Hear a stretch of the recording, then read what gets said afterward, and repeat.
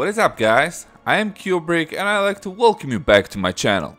Today I'm here to show you the second episode of my Star Wars The Old Republic building series, in which we are building Darth Malgus' throne room from the flashpoint The False Emperor. And I gotta say, we're making some very nice progress. The MOC is already starting to look epic, and what I have is just a small portion of what I'm planning. I've already finished the first phase of the build you saw in the last episode and could move on to the next one, which will definitely be something way harder. But before we start, go ahead and smack that like button and subscribe to the channel to be sure you won't miss any episode of this series, as well as any other videos that I publish. But back to what's really important today. Before I could move on with any progress on what I showed you in the last episode, I had to make a few orders on Bricklink, so first let's check out what I got. And let's start with the tiles I will need for smoothing everything out. So we have here some dark bluish grey 1x1s, a bunch of 1x3, 1x4, 1x6, as well as 1x8. I also got some 2x4s for the pylons, and even a few inverted ones I had a very little of. And I also took some light bluish grey 1x3s and 1x6, because I'm slowly starting to run out of them. Next in line are dark bluish plates, 1x4s and 1x6, and some longer ones that the seller had left. For detailing, I took those modified plates with railings, both short and long ones.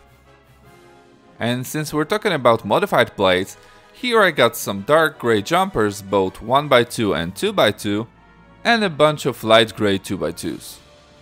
Also a couple of light grill tiles, and the most important parts to finish the pattern on the walkway, which are these 1x2 slopes, again both in dark and light bluish grey. Here I have some bricks to use later on, a couple of brackets for the pylons, 2 panels for the floor, and the black fence panels I talked about last time to finish up the bottom of the platform. And finally we have a 2x4 slope I will have to replace from the singles I had to use on the platform, a bunch of black droid arms for attaching the fence panels, a couple of smaller elements, and a Republic trooper I just had to get when I saw that the seller had him. I will definitely find a place for this guy somewhere on the MOC. Okay guys, now since we have that covered, let's check out the actual progress I was able to make using these parts. And yeah, the walkway is finished, and I have to say I am very happy of how it turned out. Of course, the stand I made here is just temporarily, so I could move it around freely on my table and finish it both on the top and from the bottom. Later on I will return to the transclear panels I used in the last episode, or maybe even I'll switch them to cylinders if I get my hands on a proper amount of those. But back to the platform itself. As you can see, I've mirrored the whole design of the floor I had last time, and man, it looks good. I struggled a bit while doing it the first time, but now it took me a lot faster since I knew how to place the individual slopes. Of course, I can't say it was an easy task, because this technique gets harder at the end when you have less space in the frame that you need, but overall it's worth it. And the side bricks are actually less pushed aside as I thought they would be. As I finished the pattern, then I made all of the 6 pylons using the brackets I've ordered, with the technique I've already established last time, so nothing too hard here. But again, the look of it is exactly what I've envisioned in my head. I can already see the Jedi rushing through this walkway, eager to fight Malgus.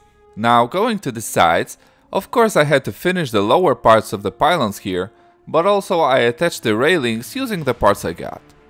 And it made me thinking. Should I leave it like that, or should I rotate them so the negative studs are facing upwards? What do you think is the best option? Let me know down in the comment section. And speaking of the bottom of the platform, I finally covered it all nicely with black plates so the colors would not reflect from whatever surface I place my MOC on. I am also thinking about placing some pipes and cables hanging down, but there will be time for that at the end of the whole build. And finally, let's talk about the front, because this is something I wanted to do a lot since I haven't made greebles for a long time. In my opinion, it's a nice contrast from the rest of the smooth surfaces all around. It really gives that feel that the bridge was cut in half, leaving all sorts of electro trash sticking out, don't you think? Now, the other side isn't finished up yet, because it will all depend on how the connections will be to the second segment. I mean, they will be definitely connected with Technic pins, but I don't want to build here before I have the staircase section finished. And speaking of which, it's time to show you guys how will the rest of the build look like. And man, it's gonna be huge. I try to keep the proportions from the game as much as possible, and the size I got is something I didn't expect. I mean, I knew it's going to be a big MOC, but this is just going to be insane for me. Definitely the biggest build I made so far, and I'm going to have to order a whole lot of new elements for it. But hey, no one said building MOCs is a cheap hobby, right?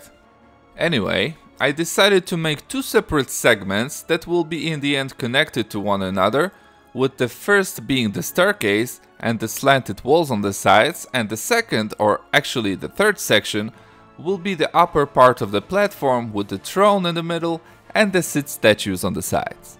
So the stairs segment already have a target shape that I'll be working on, and is enforced with a bunch of bricks on the inside that will make up for the base of the build. The sides were a bit tricky, but I figured I will make them using wedge plates and connect it with a bunch of hinge pieces and a mixel joint. That way it came out very sturdy, which was the top priority since the whole thing will be suspended in the air. The next step was to cover it up, and now I'll have to make the desired shape of the sides and cover them similar to the ones on the walkway using minifigure stands. In the middle I have most of the staircase done, and I think the design is looking quite good, and most importantly, it's looking very similar to the game. As you might remember from the previous episode, I plan to light it up from the inside, and that is why I used trans clear plates in the middle. I left some space under the stairs and covered it up with white parts to make the light brighter and spread evenly on each step.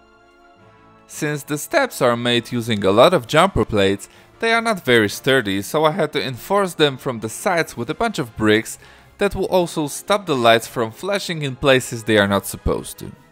Now I just have to order a few parts to make a couple more steps and start building the sidewalls and the upper part of the platform.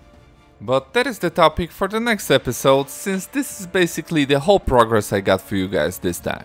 Still a lot of work ahead, but it's all going very smoothly for now and gets me hyped every time I think about how it will look in the end.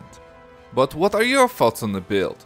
Let me know in the comment section below, leave a like and subscribe to the channel if you haven't done that yet. I will see you all in the next episode, probably in about 2 weeks time, and until then stay safe and keep it brickin'.